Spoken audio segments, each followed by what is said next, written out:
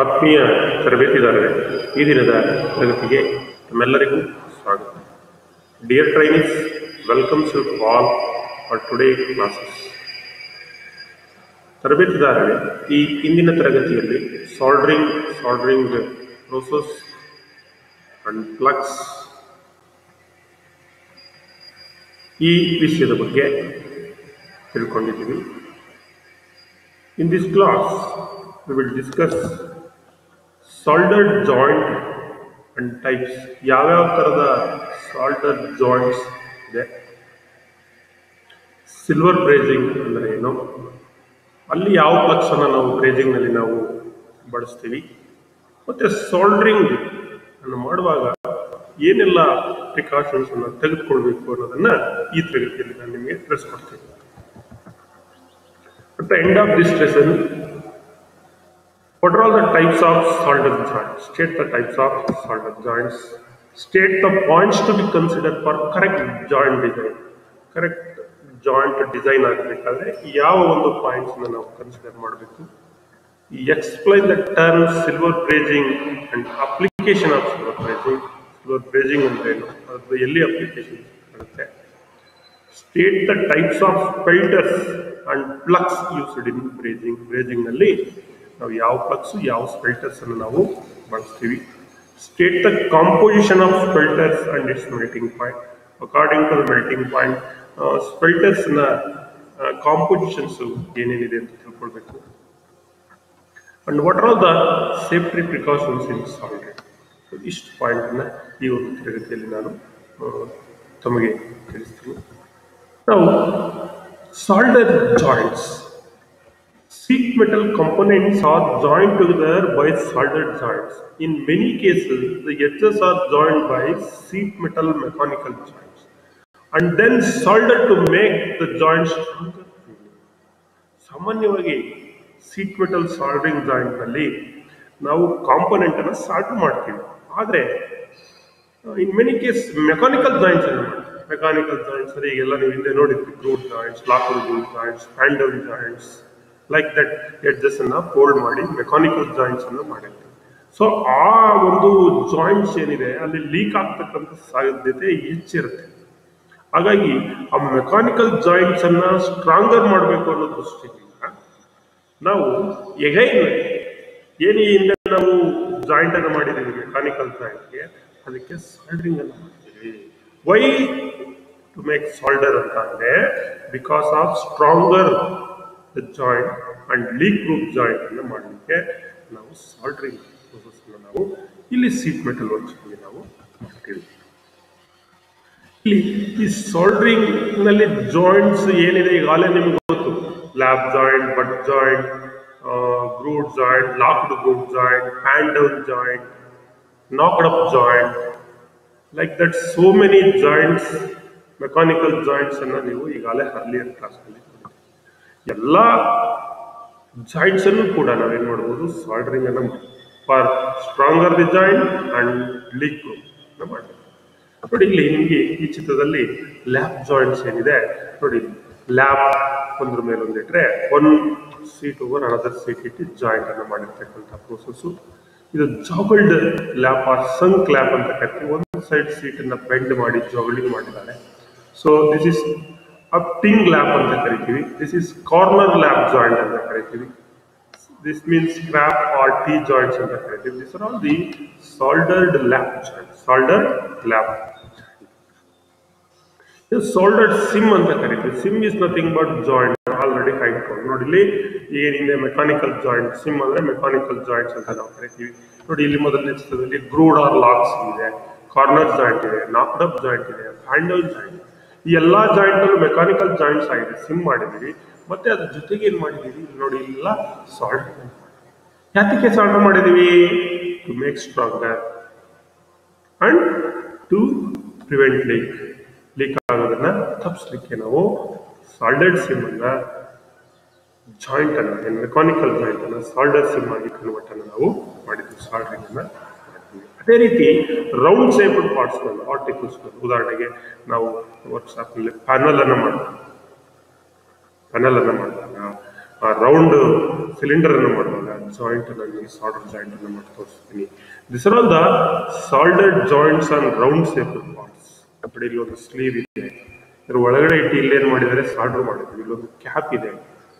So round shape parts ಅಲ್ಲೂ ಕೂಡ ನಾವು ಏನ್ ಮಾಡ್ಬೋದು, ಸಾಲ್ಡರಿಂಗ್ ಅನ್ನ ಮಾಡ್ಬೋದು. ಲ್ಯಾಪ್ ಜಾಯಿಂಟ್ಸ್ ಅಥವಾ ಸಾಲ್ಡರ್ ಜಾಯಿಂಟ್ ನಲ್ಲಿ ಲ್ಯಾಪ್ and gap allowance for ಸಾಲ್ಡರ್ಡ್ Sank lap joint. Sank ಅಂದ್ರೆ ಇನ್ನೊಂದು ಸ್ವಲ್ಪ ಬೆಂಡ್ ಆಗಿದೆ, that means silver soldering applications ಅಂತ ಕರಿತೀವಿ. ಸೊ ಇಲ್ಲಿ this is lap joint allowance ನಾವು ನೋಡ್ತಾ ಇದ್ದೀವಿ. ಲ್ಯಾಪ್ 2 to 10 into metal thickness, 2 to 10 into metal thickness. ಏನಿದು? That is called gap allowance. This is the gap. ಏನು ಒಂದು ಸೀಟಿಂದ ಇನ್ನೊಂದು ಸೀಟ್ಗೆ ಇರ್ತಕ್ಕಂಥದ್ದು 0.5 to 0.2 0.05 ನಾಟ್ 0.5 0.05 ಇಲ್ಲಿ ನೋಡಿ ಗ್ಯಾಪ್ ಇದೆ. ಸೊ ಅಲ್ಲಿಂದ ಎಲ್ಲಿವರೆಗಿದೆ? 0.2 mm ವರೆಗೆ.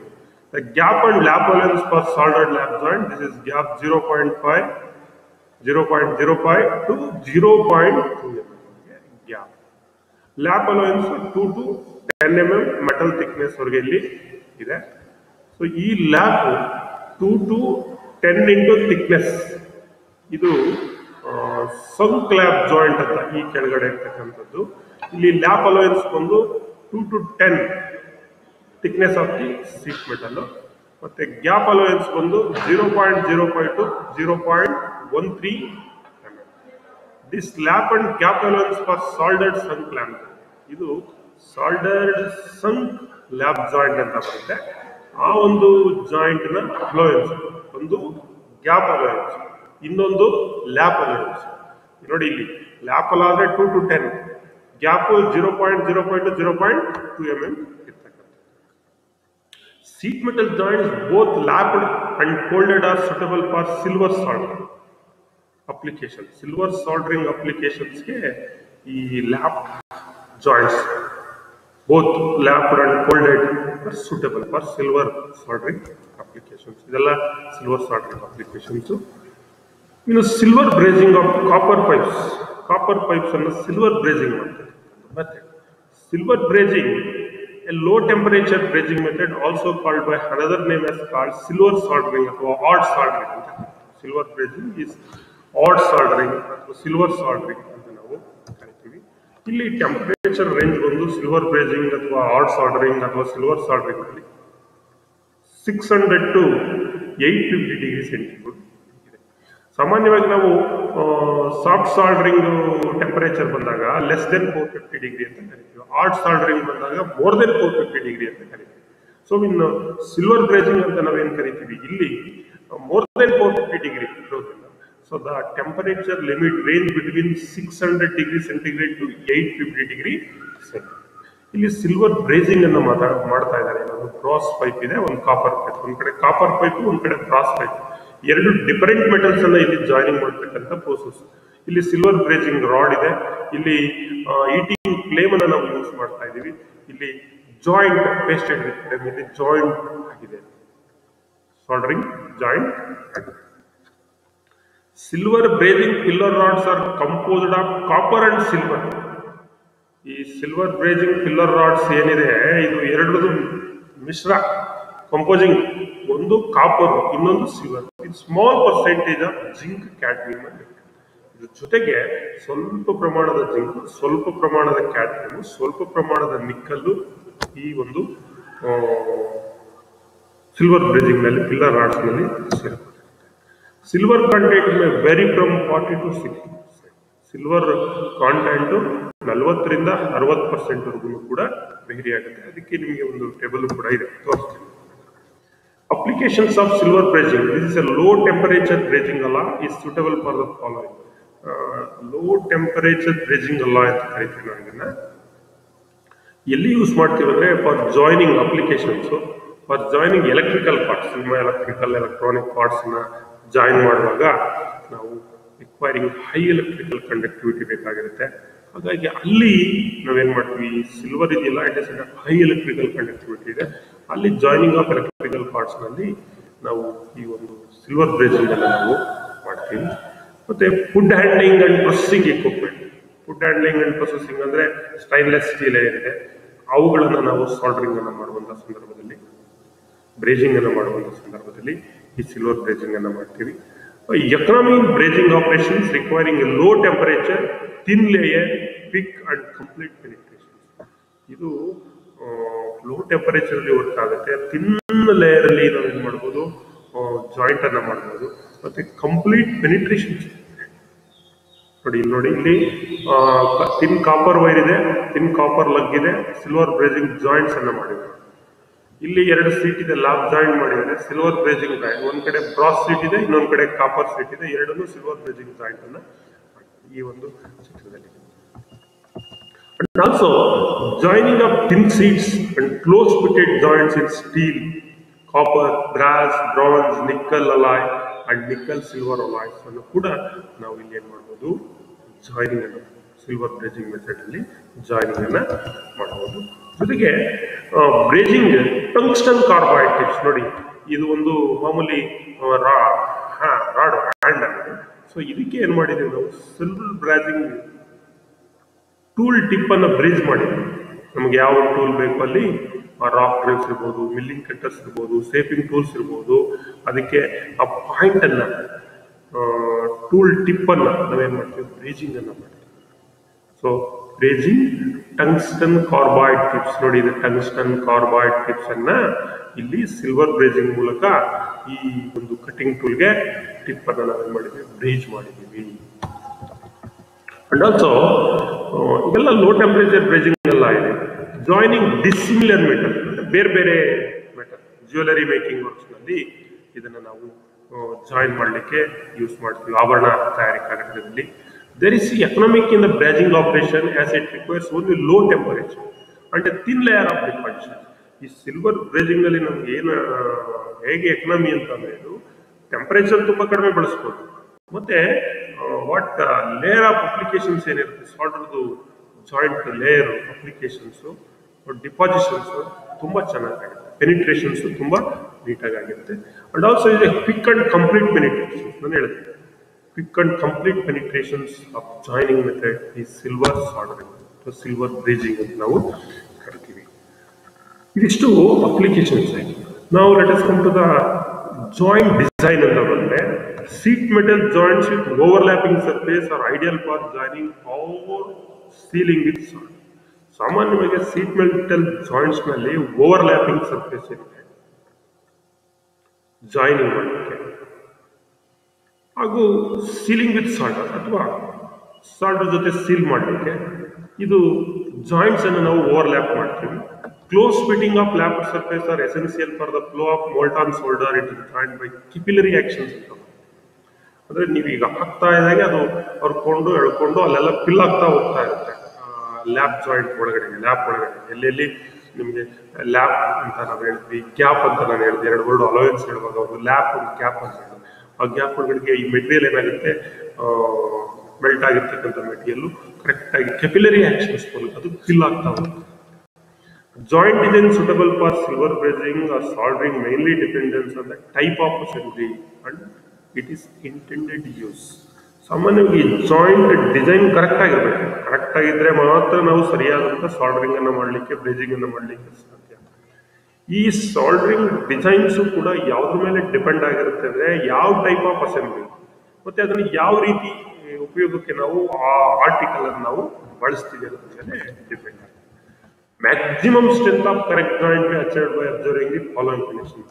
ಅನೇಕ ಸ್ಟ್ರೆಂತ್ ಅನ್ನು ನಾವು ಅಚೀವ್ ಮಾಡಬೇಕಂದ್ರೆ, ಮ್ಯಾಕ್ಸಿಮಮ್ ಸ್ಟ್ರೆಂತ್ ಅನ್ನು ಜಾಯಿಂಟ್ ನಲ್ಲಿ ಈ ಕೆಳಕಂಡ ಕಂಡೀಷನ್ಸ್ ಅನ್ನು ನಾವು ಫಾಲೋ ಮಾಡಬೇಕು. ಒಂದು, ಸೂಟಬಲ್ ಪಿಲ್ಲರ್ ಅಲಾಯ್ ಮೆಟೀರಿಯಲ್ ಅನ್ನ, ಪಿಲ್ಲರ್ ಮೆಟೀರಿಯಲ್ ಅನ್ನು ಯೂಸ್ ಮಾಡಿ. ಎರಡನೇದು, component metal is of major considered.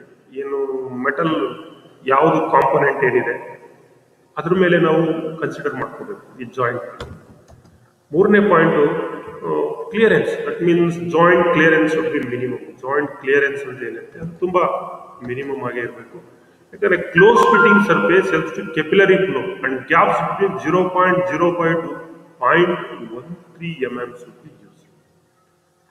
ನೋಡಿ, ಕೆಪಿಲರಿ ಆಕ್ಷನ್ ಅಲ್ಲಿ ಇದು ವರ್ಕ್ ಆಗೋದ್ರಿಂದ ಜಾಯಿಂಟ್ ಫಿಲ್ ಆಗೋದ್ರಿಂದ ಅಲ್ಲಿ ಕ್ಲಿಯರೆನ್ಸ್ ಏನಿದೆ ಅದು 0.0.13 ಒಳಗಡೆ ಇದ್ರೆ ಅದು ಕರೆಕ್ಟ್ ಆಗಿ ಪೆನಿಟ್ರೇಟ್ ಆಗುತ್ತೆ ವೋಲ್ಟಾನ್ ಮೆಟಲ್, ಮತ್ತೆ ಜಾಯಿಂಟು ಥಿನ್ ಆಗಿರುತ್ತೆ. ಸೊ ನಿಮ್ಮ design will be correct joint. ಇದು ಒಂದು important conditions. And also the solder must contact lapped surface same. ಮತ್ತೆ ಲ್ಯಾಪ್ಡ್ ಸರ್ಫೇಸ್ ಏನಿದೆ ಅದಕ್ಕೆ ಸಾಲ್ಡರ್ ಸರಿಯಾಗಿ ಕಾಂಟ್ಯಾಕ್ಟ್ ಆಗಬೇಕು. ಲ್ಯಾಪ್ ಇಸ್ ಕಾಮನ್ಲಿ ಆ ಲ್ಯಾಪ್ width 2 to 10 times the thickness of the seat, thickness of the component ಅಥವಾ metal seat ಅಷ್ಟಿರಬೇಕು lap. In case of unequal thickness the lap size is based on the thinner material. ಈ suppose ಒಂದು ದಪ್ seat ಇರುತ್ತೆ, ಒಂದು ಚಿಕ್ಕ seat ಇರುತ್ತೆ, thin seat ಒಂದು thick seat ಇರುತ್ತೆ. ಆವಾಗ ನಾವು ಲ್ಯಾಪ್ ಅನ್ನ ಲೆಕ್ಕ ಹಾಕೋಬೇಕಾದ್ರೆ 2 to 10 times ಇಟ್ಟು ಥಿಕ್ನೆಸ್ ಆಫ್ ಸೀಟ್ ಅಂತೀವಿ, ಥಿನ್ ಸೀಟ್ ಅನ್ನ ಕನ್ಸಿಡರ್ ಮಾಡ್ಕೋಬೇಕಾಗುತ್ತೆ. Work piece must work piece ನಾವು ಹೇಗೆ ಇಟ್ಟು ಮಾಡ್ಲಿಕ್ಕಾಗಲ್ಲ, ಕರೆಕ್ಟಾಗಿ ಪ್ಲೇಸ್ ಮಾಡಿ ಸರಿಯಾಗಿ ಅದಕ್ಕೆ ಸಪೋರ್ಟ್ ಅನ್ನ ಕೊಟ್ಕೊಂಡು ನಾವೇನ್ ಮಾಡಬೇಕಾಗುತ್ತೆ, ಈ ಬ್ರೇಜಿಂಗ್ ಅನ್ನ ಸಾಲ್ಡರಿಂಗ್ ಅನ್ನ ಮಾಡಬೇಕಾಗುತ್ತೆ.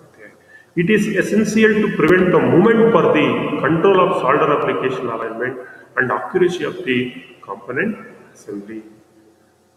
So it is also important. ಆ ಮೂವ್ಮೆಂಟ್ ಅನ್ನ ನಾವು ಕಂಟ್ರೋಲ್ ಮಾಡೋದೇನಿದೆ ಅದು ಕೂಡ ಇಂಪಾರ್ಟೆಂಟ್.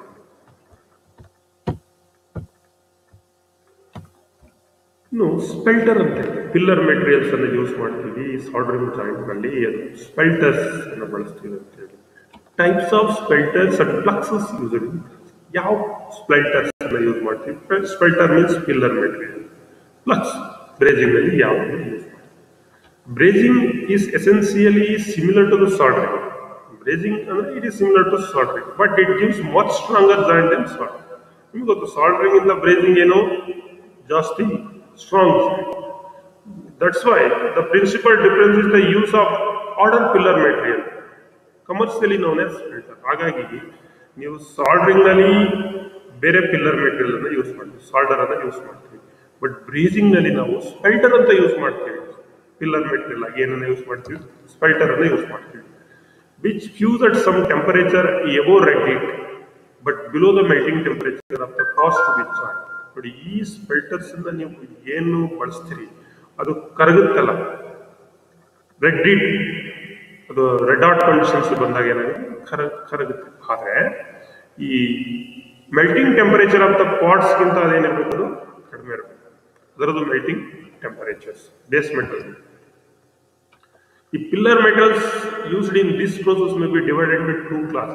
ಈ ಬ್ರೇಜಿಂಗ್ ನಲ್ಲಿ ಯೂಸ್ ಮಾಡ್ತಕ್ಕಂಥ ಸ್ಪೆಲ್ಟರ್ಸ್ ಏನಿದೆ ಅದರ ಕಾಂಪೋಸಿಷನ್ಸ್ 2 ಕ್ಲಾಸ್ ಆಗಿ ನಾವು ವರ್ಗೀಕರಣ ಮಾಡ್ತೀವಿ. ಒಂದು ಕಾಪರ್ ಬೇಸ್ ಅಲಾಯ್ಸ್, ಇನ್ನೊಂದು silver base alloy. Copper base alloy and silver base alloy. ಅದರಲ್ಲಿ ಈ there are number of different alloys in each class. ಒಂದೊಂದು ಕ್ಲಾಸ್ ನಲ್ಲೂ ಕೂಡ 2 class, copper base, silver base ಅಂತ ಏನ್ ಹೇಳಿದೆ, ಅದರಲ್ಲಿ ಬೇರೆ ಬೇರೆ ಡಿಫರೆಂಟ್ ಕಾಂಬಿನೇಷನ್ಸ್ ಆಫ್ ಅಲಾಯ್ಸ್ ಇರುತ್ತೆ. ಬಟ್ ಬ್ರಾಸ್ ಅನ್ನು ತಗೊಂಡ್ರೆ brass is in alloy copper and zinc. Sometimes it up to 20% tin ಅನ್ನ ಯೂಸ್ ಮಾಡ್ತಾರೆ, are mostly used mainly for the ಬ್ರೇಜಿಂಗ್ of ferrous metal. ಎಲ್ಲಿ ಫೆರಸ್ ಮೆಟಲ್ ಅನ್ನ ನಾವು ಬ್ರೇಜಿಂಗ್ ಮಾಡ್ತೀವಿ ಅಲ್ಲಿ 20% ಆಫ್ ಟಿನ್ ಕಾಂಟೆಂಟ್ ಇರುತ್ತೆ ಸ್ಪೆಲ್ಟರ್ ಒಳಗಡೆ. ಸಿಲ್ವರ್ ಅಲಾಯ್ಸ್ ಅಂದ್ರೆ silver and copper, R silver and copper and zinc ಇರುತ್ತೆ. ಸಿಲ್ವರು ಕಾಪರ್, ಸಿಲ್ವರ್ ಅಲಾಯ್ ಜೊತೆಗೆ ಜಿಂಕ್ನು ಕೂಡ ಸಮ್ ಪರ್ಸೆಂಟೇಜ್ ನ ಆಡ್ ಮಾಡಿರ್ತಾರೆ.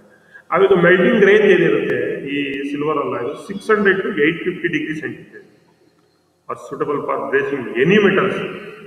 ಯಾವುದೇ ಮೆಟಲ್ ಜಾಯಿನ್ ಮಾಡಬೇಕಾದ್ರೆ, ಬ್ರೇಜಿಂಗ್ ಮಾಡಬೇಕಾದ್ರೆ ಮಿನಿಮಮ್ ಟೆಂಪರೇಚರ್ 600 to 850, 600 ಇಂದ 850 ಡಿಗ್ರಿ ಸೆಂಟಿಗ್ರೇಡ್ ಇರಬೇಕಾಗುತ್ತೆ. So they are giving a clean finish and strong ductile joint. Spelters are commonly made according to the thickness.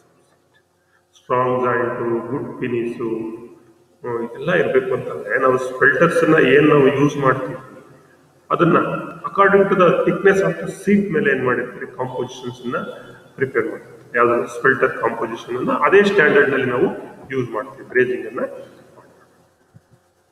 After brazing, the joint must be hammered to cut the leakages and remove the flux. Mostly commonly used flux is borax. But brazing ನಲ್ಲಿ ನೀವು ಯಾವ flux ಅನ್ನ use ಮಾಡ್ತೀರಿ ಅಂದ್ರೆ borax, BORAX borax. ಮತ್ತೆ ಬ್ರೇಜಿಂಗ್ ಅನ್ನ ಮಾಡಿದ ನಂತರ ಜಾಯಿಂಟ್ ಅನ್ನ ಒಂದು ಸ್ವಲ್ಪ ಹ್ಯಾಮರ್ ಮಾಡಿ ಅಲ್ಲಿರ್ತಕ್ಕಂಥ ಫ್ಲಕ್ಸ್ ಎಲ್ಲವನ್ನ ನಾವೇನ್ ಮಾಡಬೇಕು, ಕ್ಲೀನ್ ಮಾಡಬೇಕು. Both ferrous and non ferrous ಮೆಟಲ್ಗೆ borax ಅನ್ನೇ ಫ್ಲಕ್ಸ್ ಆಗಿ ಯೂಸ್ ಮಾಡೋದು. This flux it removes the Rust ಅನ್ನ ರಿಮೂವ್ ಮಾಡುತ್ತೆ and prevent atmosphere effect. ಬ್ರೇಜಿಂಗ್ operation is going on. ಅಲ್ಲಿ ಯಾವುದೇ ರೀತಿ ಅಟ್ಮಾಸ್ಫಿಯರಿಕ್ ಎಫೆಕ್ಟ್ ಇಂದ ಆಕ್ಸಿಡೇಷನ್ಸ್ ಆಗ್ತಕ್ಕಂಥದ್ದು, ಬೇರೆ ಇನ್ನೇನಾದ್ರು ಪರಿಣಾಮವನ್ನು ಬೀರ್ತಕ್ಕಂಥದ್ದಕ್ಕೆ ಇದು ತಡೆ ಒಡ್ಡುತ್ತೆ. ಯಾವುದು ಇದನ್ನ ಪೆರಸ್ ಮೆಟಲ್ ಅಲ್ಲಿ ಯೂಸ್ ಮಾಡ್ತೀವಿ, ನಾನ್ ಪೆರಸ್ ಮೆಟಲ್ ಅಲ್ಲಿ ನಾವು ಇದನ್ನ ಯೂಸ್ ಮಾಡ್ತೀವಿ. ನೋಡಿ, ಈ ಸ್ಪೆಲ್ಟರ್ಸ್ ಅಂತ ನಾನು ಹೇಳಿದೆ, ಅದು according to the melting temperature. ಇಲ್ಲಿ ಕಾಪರ್ ಜಿಂಕ್ ಬೇಸ್ ಸ್ಪೆಲ್ಟರ್ಸ್. ಕಾಮನ್ ಮೆಟಲ್ಸ್ಗೆ ನಾವು ಯೂಸ್ ಮಾಡ್ತೀವಿ. 60% ಕಾಪರ್, 40% ಜಿಂಕ್ ಇರುತ್ತೆ. Melting temperatures 850 degree. Add ಬ್ರೇಜಿಂಗ್ on copper seat and non ferrous. Same ferrous ಮೆಟಲ್ಸ್ಗೆ 80, zinc 20, 600. Brass seat, thick brass seat ಅನ್ನ same copper plus zinc base ಸ್ಪೆಲ್ಟರ್. Brass 30-70 use ಮಾಡ್ತೀವಿ, 400 degree. Brass seat ಸ್ವಲ್ಪ ಇದು temperatures ಅನ್ನ ಕಡಿಮೆಯನ್ನು ನಾವು use ಮಾಡ್ತೀವಿ. Silver solder ಬಂದ್ರೆ common metals gold ಅನ್ನು ಮಾಡಬೇಕಾದ್ರೆ ಕಾಪರ್ 10%, ಜಿಂಕ್ 10%, ಸಿಲ್ವರ್ನೇ 80% ಯೂಸ್ ಮಾಡ್ತೀವಿ ಗೋಲ್ಡ್ ಅಂದ್ರೆ ಜ್ಯುವೆಲರಿ ಮಾರ್ಟ್ನಲ್ಲಿ. So the melting temperature, lower melting temperature 350 degree. It is used for gold ornaments. Gold ನಲ್ಲಿ ಜಾಯಿಂಟ್ಸ್ ಎಲ್ಲ ಬರುತ್ತೆ, ನಿಮ್ಮ ಆಭರಣಗಳ ತಯಾರಿಕೆಗಳು, ಅಲ್ಲಿ ಈ ಸಿಲ್ವರ್ ಸಾಲ್ಡರ್ಸ್ ನಾವು ಉಪಯೋಗಿಸ್ತೇವೆ. ಇನ್ನು ಇದುವರೆಗೆ ನಾವು ಸಾಲ್ಡರಿಂಗ್, ಬ್ರೇಜಿಂಗ್ ಇವೆಲ್ಲ ನೋಡಿದ್ವಲ್ಲ, ಇಲ್ಲಿ ಕೆಲವು ಸೇಫ್ಟಿ ಪ್ರಿಕಾಷನ್ಸ್ ಅನ್ನ ನಾವು ಫಾಲೋ ಮಾಡ್ತೀವಿ. Safety precautions in soldering process. Wear safety glass to protect your eyes from solder, ಸ್ಪ್ಲಟರಿಂಗ್ and ಸ್ಪ್ಲಾಟರಿಂಗ್ and flux. ಸ್ಪ್ಲಾಟರಿಂಗ್ ಅಂದ್ರೆ ಹಾರ್ತಕ್ಕಂಥದ್ದು, ಫ್ಲಕ್ಸ್ ಸಾಲ್ಡರ್ ಹಾರ್ತಕ್ಕಂಥದ್ದು ಕಣ್ಣಿಗೆ. ಅದರಿಂದ ನಾವು ಅವಾಯ್ಡ್ ಮಾಡ್ಕೋಬೇಕು ಅಂದ್ರೆ ಗಾಗಲ್ಸ್ ಅನ್ನ ಹಾಕಬೇಕು. Be careful while storing hot soldering irons after use to avoid burns. ಈ heat ಮಾಡಿರ್ತೀರಲ್ಲ soldering irons, ಅದನ್ನ ಸ್ಟೋರ್ ಮಾಡುವಾಗ ಕೇರ್ ಆಗಿರ್ಬೇಕು. ಇಲ್ಲ ಅಂತಂದ್ರೆ ನೀವು ಯಾವ್ದಾದ್ರು ಹೋಗಿ ಮುಟ್ಬಿಟ್ರೆ copper ಬಿಟ್ಟನ್ನ it will injure, burn ಆಗುತ್ತೆ. Wash your hands ಥೋರೋಲಿ after using soft solder because it is A poisonous. So soldering ಮಾಡಾದ್ಮೇಲೆ ನಿಮ್ಮ ಕೈ ಎಲ್ಲನೂ ವಾಶ್ ಮಾಡ್ಕೋಬೇಕು. ಯಾಕಂದ್ರೆ ಸಾಲ್ಡರ್ ಏನಿದೆ, ಲೆಡ್ ಅಂಡ್ ಟಿನ್ ಬೇಸ್ ಇರುತ್ತೆ, ಅದು ಪಾಯ್ಸನಸ್ ಇರುತ್ತೆ. LED is poisonous. Tin the soldering iron in well ventilated area to exhaust fumes coming out while soldering. ನೀವು ಸಾಲ್ಡರಿಂಗ್ ಐರನ್ ಮತ್ತೆ ಮಾಡಬೇಕಾದ್ರೆ ವೆಂಟಿಲೇಷನ್ಸ್ ಇರತಕ್ಕಂಥ ಏರಿಯಾದಲ್ಲಿ ಮಾಡಬೇಕು. ಆ ಸ್ಮೋಕ್ ಏನಿದೆ, ಆ ಸ್ಮೋಕ್ ಅನ್ನ ಇನ್ಹೇಲ್ ಮಾಡಬೇಕು. Pear safety goggles when using acids for cleaning. Safety goggles ಅನ್ನ ಕ್ಲೀನಿಂಗ್ ಮಾಡುವಾಗ, ಆಸಿಡ್ಸ್ ಎಲ್ಲ ಬಳಸುವಾಗ ಗ್ಲೌಸ್ ಅನ್ನ ಬಳಸಬೇಕು, ಸೇಫ್ಟಿ ಗಾಗಲ್ಸ್ ಅನ್ನ ಬಳಸಬೇಕು. When making acid solution always four acid into water store. Acid solutions ಅನ್ನು ನಾವು ಪ್ರಿಪೇರ್ ಮಾಡುವಾಗ ನೀರಿಗೆ ಆಸಿಡ್ ನಿಧಾನದಲ್ಲಿ ಹಾಕಬೇಕು. ಆಸಿಡ್ ಒಳಗಡೆಗೆ ನೀರನ್ನ never four water into the acid. ಯಾವುದೇ ಕಾರಣಕ್ಕೆ ಆಸಿಡ್ಗೆ ನೀರನ್ನ. All inorganic fluxes R poisonous. ಎಲ್ಲ ಇನ್ಆರ್ಗ್ಯಾನಿಕ್ ಫ್ಲಕ್ಸ್ ಅಂತ ನಾನು ಏನ್ ಕರಿತೀನಿ, ಇವೆಲ್ಲ ಏನಿರುತ್ತೆ ಆಸಿಡ್ ಪಾಯ್ಸನಸ್ ಇರುತ್ತೆ. Wear goggles and gloves while handling ಕ್ರೋಸಿವ್ flux. ಕ್ರೋಸಿವ್ flux clean ಮಾಡುವಾಗ, ಅದನ್ನ ಅಪ್ಲೈ ಮಾಡುವಾಗ, ಸೊ ಗಾಗಲ್ಸ್ ಅನ್ನು ನಾವು, ಗ್ಲೌಸ್ ಅನ್ನು ನಾವು, ಗಾಗಲ್ಸ್ ಹಾಕೋಬೇಕು, ಗ್ಲೌಸ್ ಹಾಕೋಬೇಕು. ಯಾಕಂದ್ರೆ ಅದು ಸ್ಪ್ಲಾಟರಿಂಗ್ ಆಗುತ್ತೆ, ಹಾರುತ್ತೆ. ಅದರಿಂದ goggles and gloves is compulsory use. ಇದಿಷ್ಟು ಸೇಫ್ಟಿ ಪ್ರಿಕಾಷನ್ಸ್ ಅನ್ನ ನಾವು ಸಾಲ್ಡರಿಂಗ್ ಮಾಡುವಾಗ ನಾವು ಫಾಲೋ ಮಾಡಬೇಕು. ಸೊ ಅಲ್ಲಿಗೆ soldering, flux, ಸಾಲ್ಡರ್ಡ್ joint, safety precautions, silver ಬ್ರೇಜಿಂಗ್ ಎಲ್ಲವನ್ನ ನಿಮಗೆ ತಿಳಿಸಿದ್ದೀನಿ. Thanks to one and all for hearing us till now. ಎಲ್ಲರಿಗೂ ಧನ್ಯವಾದಗಳು ಮಕ್ಕಳೇ. ಎಲ್ಲರಿಗೂ ಶುಭವಾಗಲಿ.